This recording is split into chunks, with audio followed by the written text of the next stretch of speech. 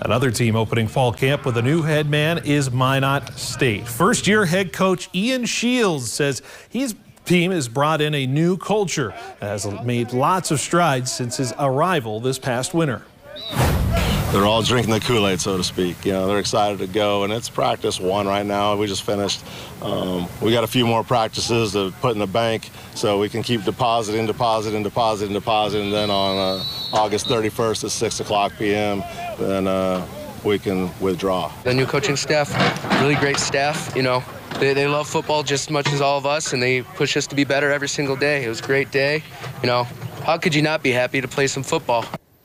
Beavers were picked to finish in a tie for last place of the Northern Sung alongside UMary in the preseason coaches poll, but the team has sky-high confidence at this point of the season.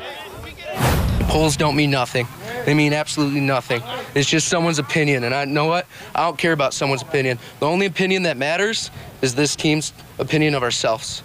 We are the ones that can change this, you know, culture and change the team and turn around and start winning. The unanimous thought is 1-0 every week.